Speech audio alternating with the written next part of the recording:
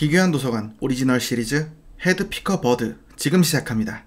가시죠. 어느 조용한 시골 마을, 저녁에 잠을 자던 농사꾼 부부가 있었습니다. 그런데 갑자기 기묘한 소리가 잠을 방해했습니다. 그건 마치 무언가 벽을 두드리는 소리 같았습니다. 그 소리는 집 뒤편에서 들리고 있었고 남편은 일어나 소리가 나는 곳으로 향했습니다. 그러자 잠시 후 소리는 멈췄고 딱히 수상한 것도 발견되지 않았습니다. 부부는 의아해하며 다시 잠을 청했고, 그리고 다음날 아침 남편은 잠에서 깨며 머리를 부여잡고 통증을 호소했습니다. 아내는 병원에 가보자고 말했으나 남편은 별거 아닐 거라며 참아보겠다 했습니다. 그리고 그날 저녁 어제와 같이 무언가 두드리는 듯한 기묘한 소리가 들리기 시작했습니다. 남편은 대체 어떤 놈이 장난치는 건지 확인하겠다며 집 뒤편으로 달려갔습니다. 그러나 역시나 아무것도 없었고 어느새 소리도 멈췄습니다. 남편은 내일 CCTV라도 설치해 봐야겠다고 말한 뒤 다시 잠자리에 들었습니다. 그리고 아침이 되자 남편은 비명을 지르며 머리가 너무 아프다고 소리쳤습니다. 그러다 남편은 의식을 잃고 쓰러졌고 아내는 119에 신고하였습니다. 그렇게 남편은 구급차에 아내와 함께 타고서 병원에 도착했습니다. 그리고 검사를 진행한 뒤 의사는 아내에게 물었습니다. 혹시 남편분께서 머리를 크게 다치셨나요?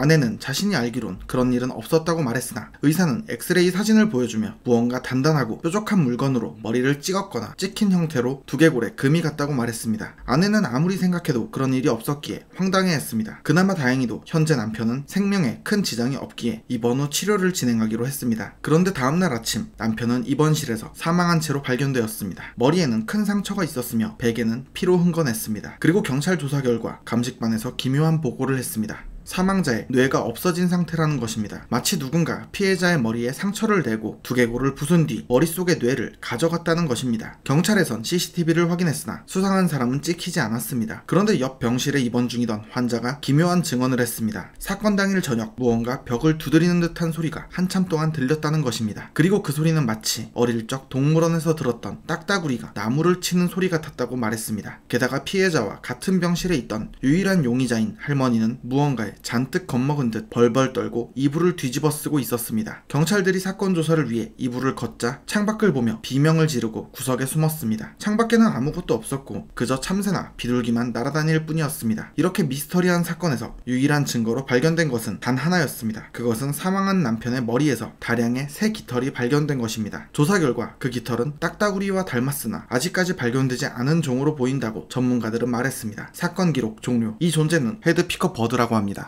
먹잇감으로 정한 대상을 집요하게 따라다니며 잠잘 때마다 조금씩 피해자의 머리를 공격합니다. 이때 피해자들은 어째서인지 잠자는 동안에는 통증을 느끼지도 못하며 아침에 일어나서야 통증을 호소하게 됩니다. 딱따구리가 나무나 벽에 구멍을 뚫어 둥지를 만들거나 벌레를 잡아먹듯 헤드피커 버드는 다른 생물의 두개골에 구멍을 뚫은 뒤 뇌를 먹어치웁니다. 사서님들도 아침에 갑작스러운 두통이 느껴진다면 혹시 헤드피커 버드의 먹잇감으로 선택된 건 아닌지 주의하시길 바랍니다.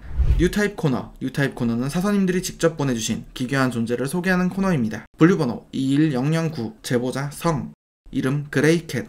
이 존재는 흔히 볼 수 있는 평범한 회색 고양이입니다. 다만 특이한 점이 있다면 배 한가운데에 틈이 있으며 그 안에서 희미하게 붉은 빛이 난다는 것입니다. 이 고양이처럼 배에 틈이 있고 붉은 빛이 나는 고양이들이 수많은 나라에서 목격되고 확보하는 데 성공했으나 아직도 더 많은 개체가 존재할 것으로 보고 있습니다. 그레이캣이 위험한 이유는 대상에게 인간이 다가갈 경우 일부러 배를 보이는 듯한 포즈를 취합니다. 그 후 배에 틈이 벌어지고 그 안에 있는 붉게 빛나는 눈이 보이게 됩니다. 이 눈을 보게 된 사람은 고열과 두통 증상이 나타나며 전신에서 회색 털이 자라나게 됩니다. 그렇게 약 1시간이 지나면 붉은 눈을 목격했던 해당 인원은 새로운 그레이캣 개체가 됩니다. 이렇게 새로운 그레이캣은 기존 개체와 아무런 차이가 없었으며 이러한 방식으로 개체 수가 순식간에 늘어날 수 있기에 모든 개체를 확보 및 제거하기 위해 제보 인원은 초도연 본부 측에게 세계적인 규모로 요원 파견 및 지원을 요청하고 있습니다. 접수 완료. 위험 분류 등급 S. 배를 보기 전까진 일반 고양이와 차이가 없기에 인류 사회로 침입 및 활동이 자유로움. 또한 하나의 개체가 인간을 변이시키는 횟수에 제한이 없기에 순식간에 인류의 멸종, 인류 사회의 멸망도 가능하다 추측됨. 특수재해 생물 지정 및 전담부서로 이관. 오늘 이야기는 여기까지입니다. 다음에도 더욱 기괴하고 재밌는 이야기로 찾아오겠습니다. 시청해주셔서 감사합니다.